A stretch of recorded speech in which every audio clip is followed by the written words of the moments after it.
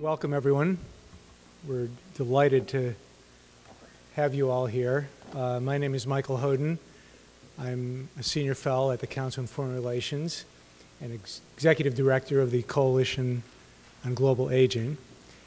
But more importantly, thank you. Just testing. Truly delighted and honored to be here to help introduce our lecture this evening. And before I introduce Dr. Jo Ivy BOUFFORD, whom we also want to thank very much for hosting us in this wonderful setting.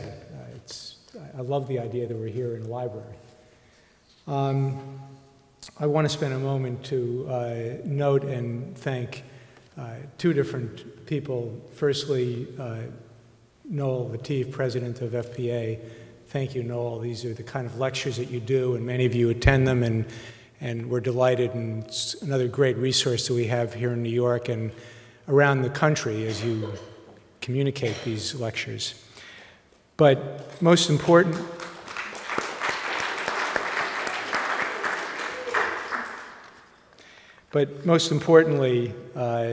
to thank and honor Dame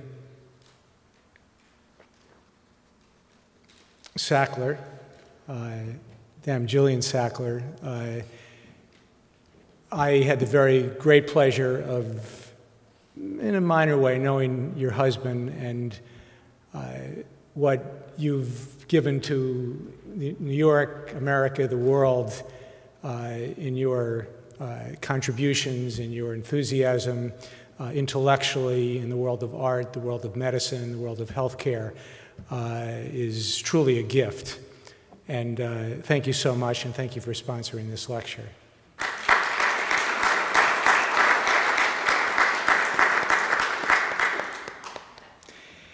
So Dr. BOUFFORD will give us a lecture in a moment, and before I would just like to introduce her. She's currently the president of the New York Academy of Medicine, professor of public service, health policy, and management at the Robert F. Wagner Graduate School of Public Service, and clinical professor of pediatrics at NYU.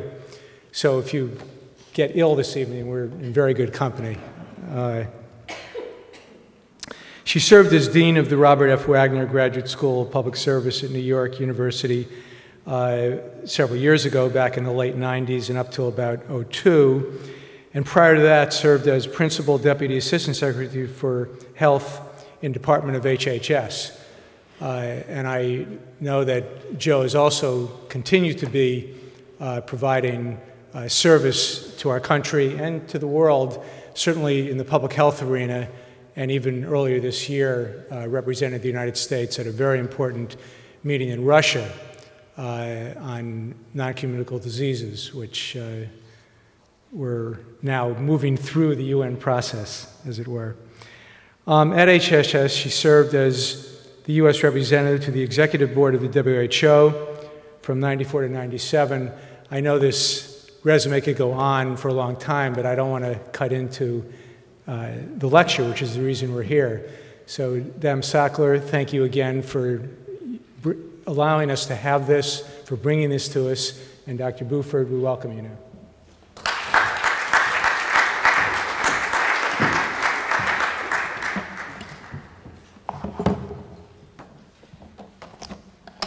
Good evening. I'm honored to have been asked to present the Dame Jillian Sackler Lecture, and I congratulate the Foreign Policy Association for its important and excellent programs that are geared to make the public in general and opinion leaders such as yourselves more aware of the importance of a variety of U.S. foreign policy issues. And I'm particularly pleased to have the opportunity to talk to you tonight about health at such a critical time for our national and global health agendas.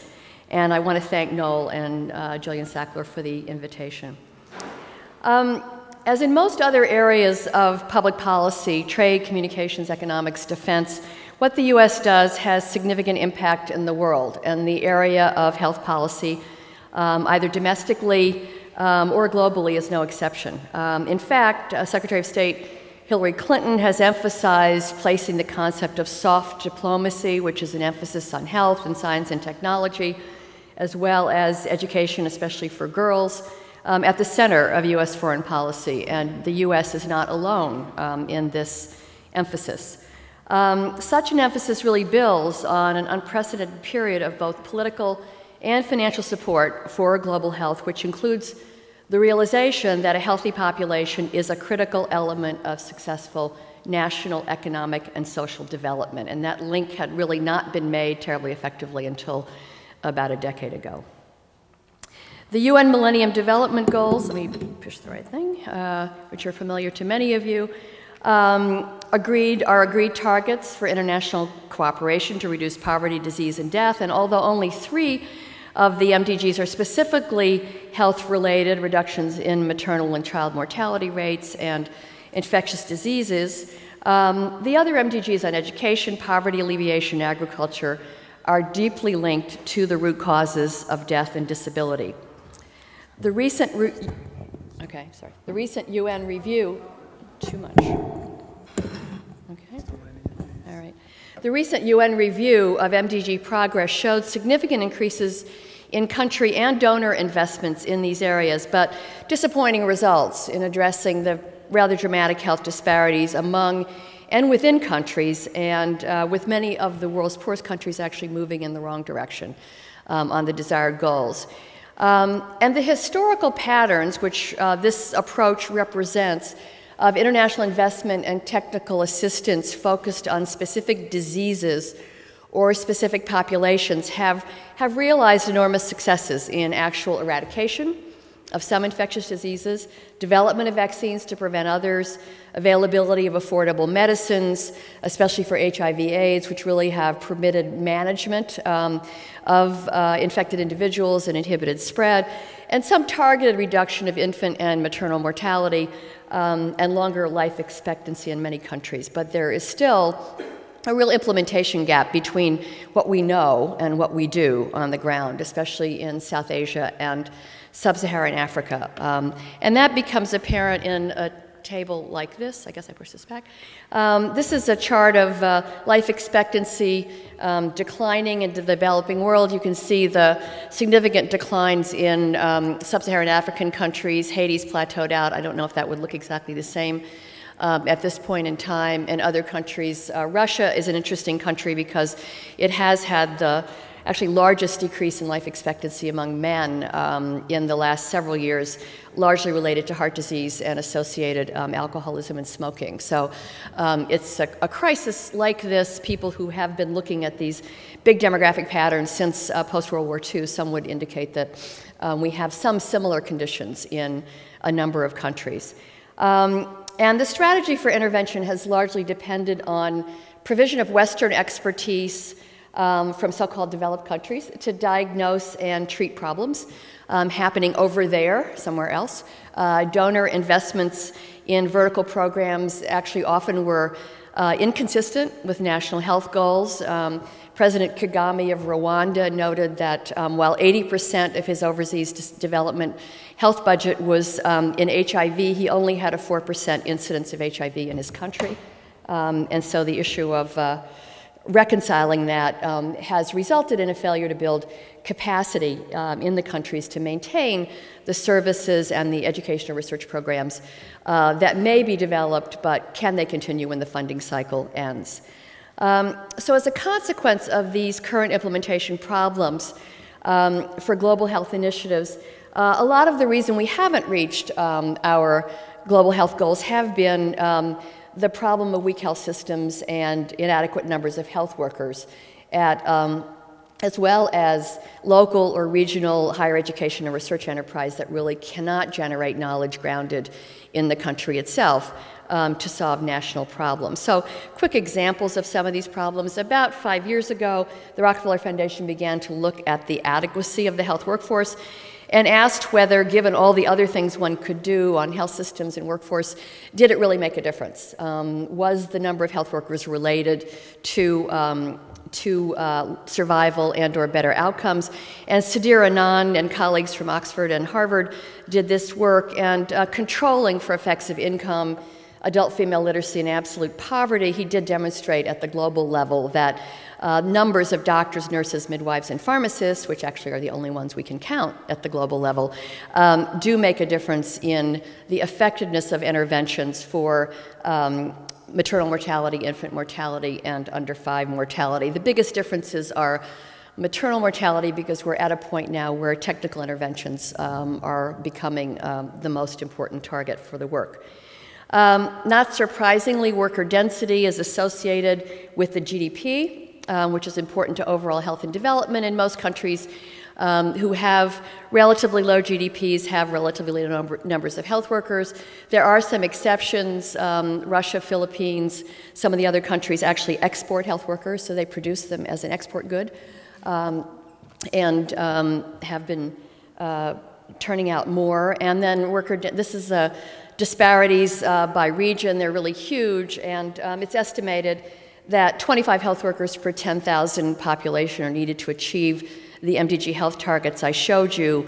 And obviously, of the 46 countries in Africa, few achieve this density. The average is less than 10. So these are, and then we see the association, the dark red being low density of health workers, and are also the areas in which disease rates and burden of disease are highest. So with some of this exploration on workforce, donors have begun to recognize the shortcomings of past models and really begun to try to invest in capacity building as well as in the results of their product. But at the time when these shifts are happening, there are obviously a new set of challenges to human health care arising, are arising, and these are ones that I would argue are changing the way that we think about global health and how to improve it. So in the interest of full disclosure, you may have been lured to this lecture by the word contagion in the title. The recent blockbuster movie has only reinforced the historical emphasis of global health on preventing and controlling infectious diseases and preparing us for epidemics like flu or SARS or the risks of bioterrorism like anthrax and sarin gas. And they are still all very important, are getting a good bit of attention, and deserve to have that interest sustained. But the new global health challenges are emerging from an alternative definition of the word contagion that you can find in the dictionary that refers to the spread of influence. And I think that is a really critical issue in the discussion for tonight, because this kind of influence is a fundamental result of globalization. And the model for addressing health problems caused by these contagious influences really has to change. So as global public health expert Kelly Lee explains, globalization is not a new phenomenon. It's been around for hundreds of years. We know the explorers took diseases that wiped out entire populations in North and South America back in the 16th and 17th century, and ironically also brought back something that it took a few hundred years to start wiping out the sending countries, which is tobacco. But when you think about that exchange issue, it was an early example of the sort of bidirectional nature of global health influences. And the difference that Professor Lee identifies is the speed of globalization, this breakdown of economic, physical, and temporal boundaries that really enhance the flow of goods and technologies, information, and people. And this quickening pace of globalization has also led to the spread of ideas like what constitutes a desirable and affluent lifestyle and where to go to find it. And those are elements of the discussion this evening. So the old pattern of tackling diseases that only occur somewhere else and to prevent them from coming here has shifted to focus on diseases and conditions of civilization that are both here and there. We all share them, and we all need to solve them together. But this is a huge shift in the mindset of traditional development and technical assistance. So in the need to act on broader determinants of health beyond personal health care, there are three issues I wanted to talk about briefly this evening. One is that are effective globalization. One is the broader determinants of health. Second is urbanization, and the third is aging. And let me take each of these in turn. So first of all, what factors have the strongest influence on health? There's increasing evidence that personal health care, the services to individuals to treat diseases, is not the major factor in achieving population health at the national level, nor in global health. In 2008, 2009, the World Health Organization's Commission on Social Determinants of Health, led by Sir Michael Marmot, presented evidence for the importance of environment, education, economic development, and community cohesiveness to health, and the importance of health in economic and social development strategies of countries. To complement this effort, the Robert Wood Johnson Foundation commissioned a similar group here in the U.S. and really confirmed the evidence in the U.S. context.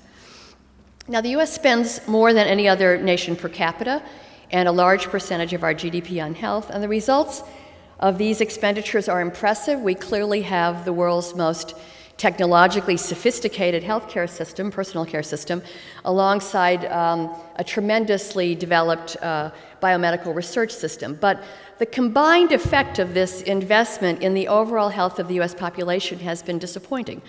Among developed countries, the U.S. currently ranks 22nd in adult life expectancy and 47th in world infant mortality. So why have our investments not resulted in higher levels of health? One reason is this issue of the importance of medical care, which is where most of our resources are invested. This is some work by Mike McGinnis and Bill Fagey that estimate that for the U.S., less than 10% of premature mortality could be prevented through better access to health care. Some researchers say that could go as high as 30%.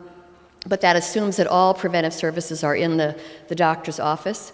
By far, the vast majority, or these risk factors of tobacco, exercise, diet, and alcohol use, many of which are influenced by the communities in which people live. So people who live in communities that don't give them the healthy choices to make in terms of the foods they can eat, whether they can exercise, whether they have safe streets, safe parks, and housing, tend to do worse in the behavior area, even when they have the information that they need. And then built and natural environment is about 20%, and genetic factors are another 20%. And by contrast, the U.S. investment pattern is most of the 99%, it's now about 97%, are in the personal health care system. So our investments are really out of sync if we want to get better health outcome for our health policy. Now, another way to think about this is some work done by Dave Kindig at the University of Wisconsin. He looked at the broader determinants of health. These are county-level data on the question of what are the key factors associated with mortality or early mortality. And he adjusted these by age and sex. So what that means is if there's a lot of old people living in one place, that doesn't count here. And if men and women have different life expectancy, that doesn't count here. And this first map shows the red areas are high mortality areas. The dark blue are low mortality areas. So living in the Northwest is a good thing. Living in the South is a little bit of a problem. That triangle on the left is Nevada. That's going to show up in every slide. And as I've presented these in front of health officials from Nevada, they just say, well, we like to smoke and drink and, gamble and have prostitution, so, leave us alone. At any rate, the second map adds to age and sex the issue of race and ethnicity. And watch the change in the lower right-hand corner. So we're now controlling for African American concentrations in the southern part of the United States, Latino concentrations in the Southwest. And you can begin to see how important the issue of race and ethnic composition is. If you add control for socioeconomic status, poverty, you virtually eliminate many of the disparities in this country, and it speaks again to the kind of analysis that's going on now at the UN on broader determinants of health. And if you superimpose on this the availability of health care, you see almost no difference if healthcare, personal health care is added to this map. So I think this is just a dramatic way to try and give you a picture of the broader determinants of health in the US and in global health policy. So to tackle these, we need a new paradigm. And this schematic diagram is just to look across the bottom are different types of interventions, starting in the lower left-hand corner, which is medical care, hospitalization, moving out into community-based practices, then some of the kind of preventive activities like seat belts and helmets and no smoking, immunization. And then when we go over to this far right area, where we start dealing with government policy change on transportation policy, on housing, on education, on economic development, is when we see the biggest impact from individuals to community to society and institutions, going from illness to health. So the point of this slide and the point of the conceptual framework is if we stay stuck in the personal health care part of global health intervention, we miss, and I'm not saying leave it, but if we stay there only, we miss the potential for broader impact. And that's essentially the kind of transition that is going on now in relation to UN activities on non-communicable diseases. Now, such a strategy obviously cannot be done by government alone. This is a diagram from the U.S. Institute of Medicine study a few years ago, which really depicts all the people that have to be involved. You can see the business community, academia, media, as well as government need to really align their activities for health in order to make that significant change over at this end. Yes? It's conceptual. It's a conceptual graph. Yeah, but the data that I was presenting to you having to do with avoidable mortality from healthcare is data. Yeah, absolutely. Now, this is a schematic to try to give you a sense of how you have to push the envelope out of the personal healthcare space. Why we began to see, I think in the recent September meetings of the UN General Assembly, the high-level meeting at the UN in September, it was only the second time that heads of state had asked for a briefing on health issues. The other time was in 1988 on HIV/AIDS, and the reason is because in non-communicable diseases, and the focus for the conversation were really heart disease, cancer, diabetes, and pulmonary disease, is the #1 killer in the world now,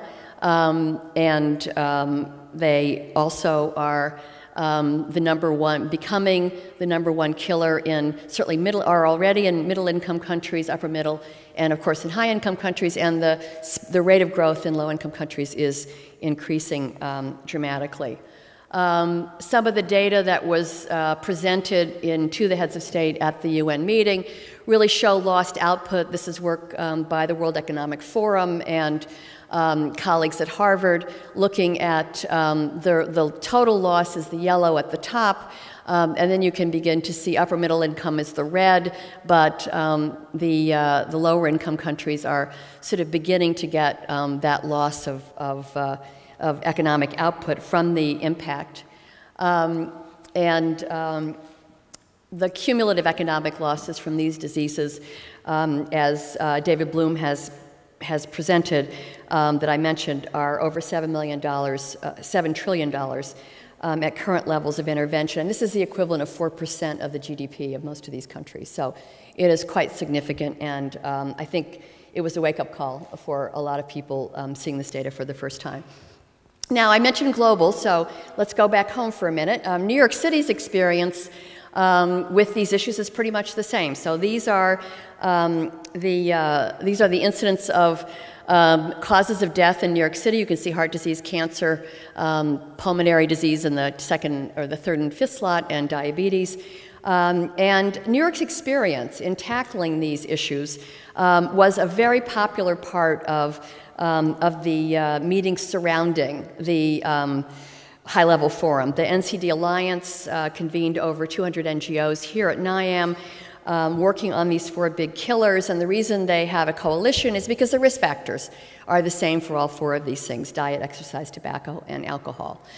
So they had an alliance that really stood up, and the panel with Commissioner Farley was clearly the high point of their meeting during the day. Why? Because he could demonstrate the interventions and the results. So just 2 examples. This is the challenge I think we all face for tackling this agenda. This is work they've done on tobacco. You can see the time frames over the various interventions on tobacco control in New York City, and they can really relate the different interventions to the decrease in the number of smokers and This is now down to 14%, which is pretty remarkable, really, for a city like New York. And the prevented deaths is estimated to be 500,000 through these efforts. So another nice example of the data and the intervention that they presented is reduced air pollution. These are maps largely having to do with emissions from fuel oils in buildings as well as cars. In the winter, and so they've measured these by sensors. You may not notice them, but they're all over the city, and have really looked at the intervention of controlling new rules for fuel oils. Everybody will have to phase out of the old sludgy one in the next 2 years. And start new ones, and they're estimating, and this is the kind of data that healthcare people resonate to because it saves cost of healthcare policy members, and they put it in this form. It's not by accident that they can present it. So the overall result is, and these are active design guidelines, many of whom I know have either been threatened by or seen the bicycle lanes, but they're very important. And the active design guidelines, which were put together by urban planners in New York, are now an international model. I was at a meeting in Brazil, and this guidance is everywhere. It's one of the first cities that's ever done this. And this is the result. New York City's life expectancy is higher than in the United States and has shown an increase in the last number of years with the actions that have been taken, among others.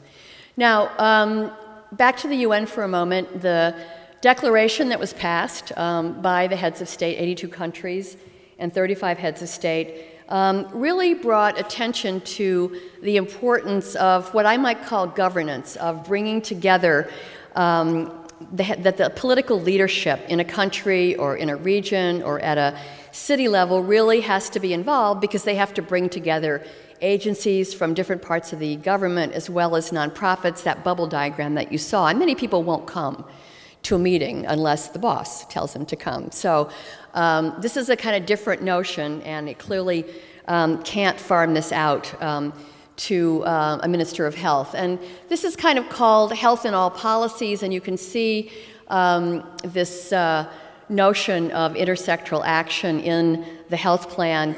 And a lot of European countries have done a lot of work on this, and the approach really invites segments of government as well as non-government to look at the health impact of decisions that are being made anyway on what they're doing. So, as an example, if you're exporting tobacco to low-income countries because you have bans in your own country, obviously there's a bit of a tension there between economic return and the impact on the receiving country in terms of smoking and death. Really interesting example of World Bank investment, big transportation programs, Bogota, Colombia, really focusing on mass transit, bicycling, pedestrian activity. Karachi, Pakistan, twice as much money, only building ring roads and flyovers in the city, which of course increases the utilization of cars, pollution, and others. So these were clearly loans given by the bank that could have been, might have been different if the health lens had been in place. The Obama administration calls this health in all policies approach place-based strategy, and they've been doing this since actually the second year of the administration. In this instance, multiple agencies, HUD, EPA, and Department of Transportation are the first ones that have joined together on programs, including mixing funding streams, which if you've ever been in the federal government, you know is just anathema. It's amazing that they've done this, and everybody's really excited about it. And the focus is to do joint programming in a geographic community. And New York State received 7 of these so-called sustainable community grants. And the Healthcare Reform Act also creates a national commission on public health prevention and integrative medicine, which really brings together 17 federal agencies chaired by the Department of HHS, and who are charged with developing a national prevention agenda and trying to coordinate better the activities across these agencies to get to health. And so you can see that this approach is really fundamental to what Mayor Bloomberg has been doing in transportation, education, environment, and others. So this brings me to the next 2 factors. One is the issue of urbanization. So in addition to the spread of non-communicable diseases, the growth of cities is a major global phenomenon. We talked about the contagion of the ideas of the kind of lifestyle you want and where the opportunities are, and most people believe they're in cities. And so the question is, why does this really matter? The answer is the majority of the world's population is in cities. That crossover occurred in 2007. There are major disparities in low and high income countries. Much of the growth is rapid, unplanned, resorting in slums and informal settlements in very large megacities in Africa, with really outpacing any kind of formal infrastructure that develops. People who are working on urban health, one of the questions is, what is it? It's so general. How would you engage on the topic? And these are the characteristics that most experts agree are somewhat unique to the urban environment: the size and scale, the density of people, the diversity of individuals that are there, and then the complexity of the systems that have to support them. And these are the issues that are dealt with, again, through this intersectoral approach. This is a little bit on the growth over the next 20 years or so of the number of people living in cities. This shows you the urban-rural population activity, and the urban representation sort of crosses over the rural, actually did this past year, and the growth of cities is actually higher in many low-income countries. Especially growth is in smaller cities, less than 500,000, not in the huge megacities, which are the image that we have. So it creates perhaps a more manageable challenge in some instances. And cities are not either good or bad. I mean, down the side are size, density, diversity, and complexity. And obviously the positive and negative, I'll just use the question of density. I mean, density can make it easier to deliver services because you can plop a clinic down and take care of a lot more people in a city. Or if there's too much overcrowding, then it really becomes dysfunctional from a health point of view. The infrastructure is taxed, et cetera. So people are beginning to kind of parse out these areas and find their way toward an urban policy. Now, 2010 was World Health Day on urbanization and health. And these are the sort of 5 points that came out of a report that was issued with WHO, working with Habitat of the UN system. And the real message is we've got to recognize that in most countries, most people live in cities already, and very few countries have an urban policy. The United States does not have one. I remember in the Clinton administration there was an effort to draft one, and it was really political. I mean, it's very politicized in the sense that cities are kind of left and non-cities are not left, and that political dimension is quite present in many other countries. So it's an interesting question, is how do you position this in an interesting way, and also the challenge of this participatory urban governance. Many people in the smaller cities and large cities are developing models where citizens can tell you what needs to happen. And then on to aging. The world is aging. Global populations are up very dramatically, and this again is an area where low-income countries are aging faster. The rate is now increasing faster than high-income countries, and they're doing it before they have the wealth to cope with these increases, and this demographic pattern is going to have a profound effect on a number of health policies. Obviously, it already does on the cost of the healthcare system, which is where most of the policy focus is now. But there are also issues of sustainability of social insurance systems, economic productivity, and ways in which we provide social supports to older persons. But again, a paradigm shift is underway, and this is quite well demonstrated by the World Health Organization's Age-Friendly Cities Initiative. New York is one of the growing group of age-friendly cities around the world.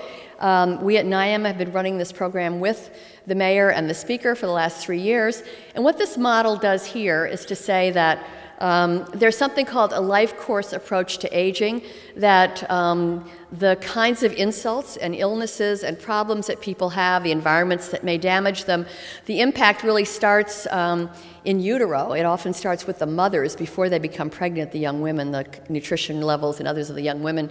And then the idea is, how do you reduce, by prevention, we've talked about, these insults so that you can maintain the highest level of function as far into older age as you can. And so at some point, the sort of medical realities are set, and you need to start working on the environment. And that's really what Age-Friendly Cities tries to do. And these are the domains of the age-friendly city. You'll see that health and social services is actually a very small dimension.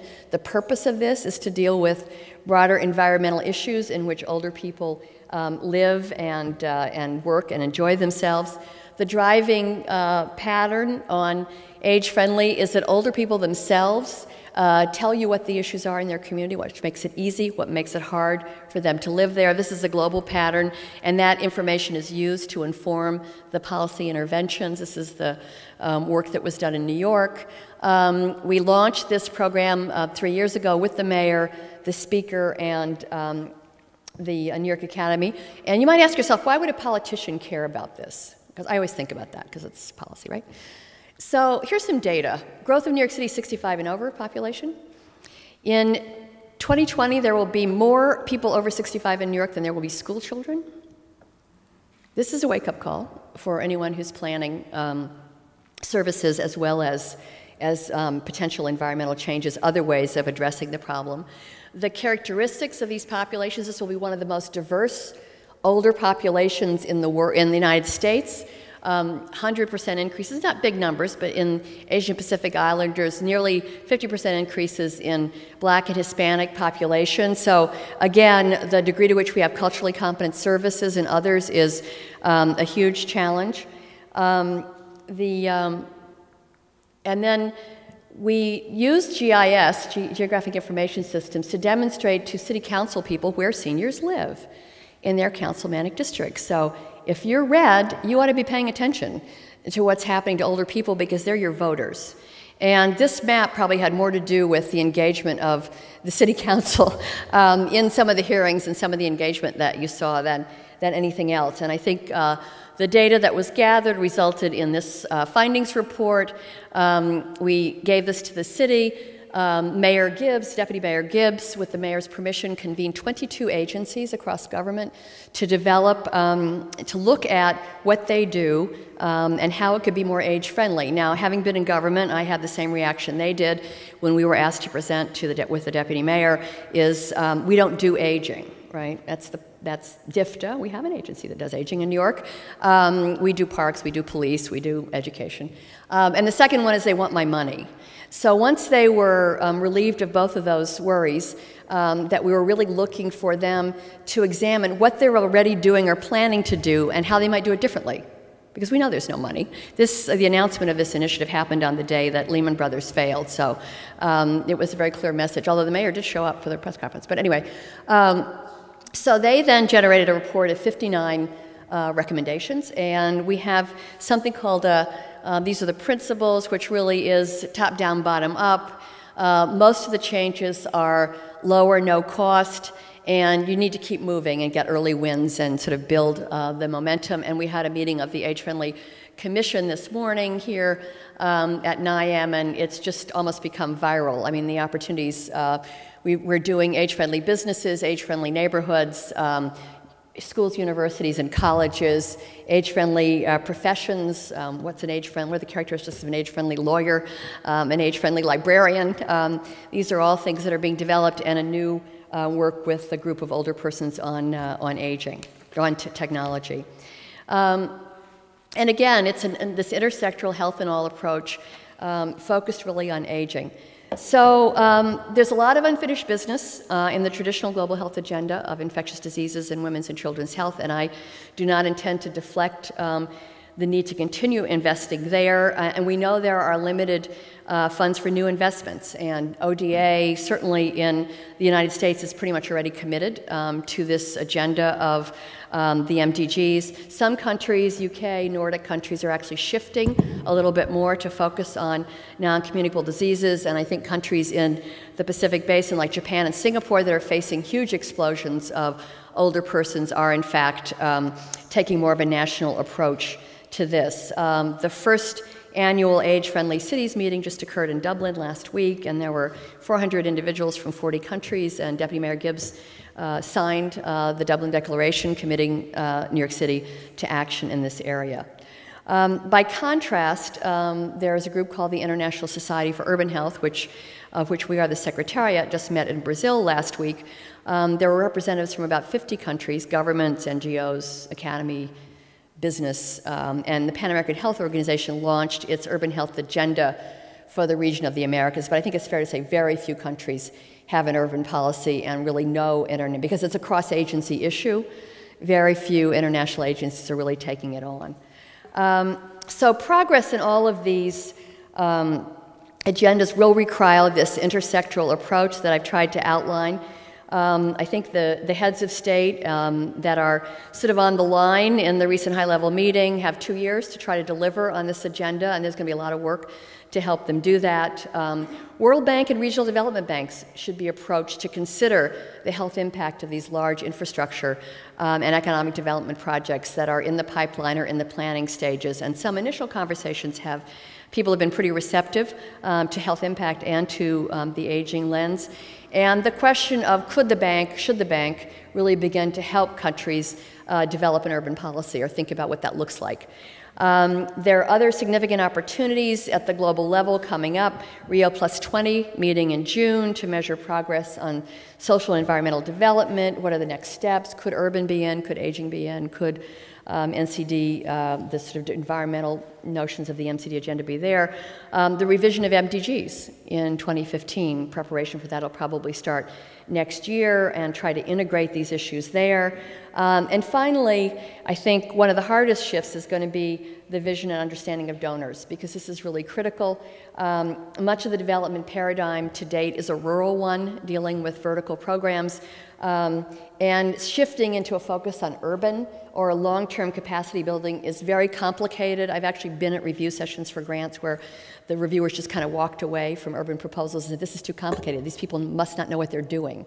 Well, in fact, they did know what they're doing, which is why it was complicated. But it's kind of beginning to introduce this paradigm. So this shift is going to be an important one, but I think these are not agenda items owned by the health sector and cannot be adequately addressed by the personal health care delivery system alone, and the development of a more balanced portfolio of global health investments and domestic health investments is both a challenge and I believe the opportunity for achieving significant improvements in global health. Thank you.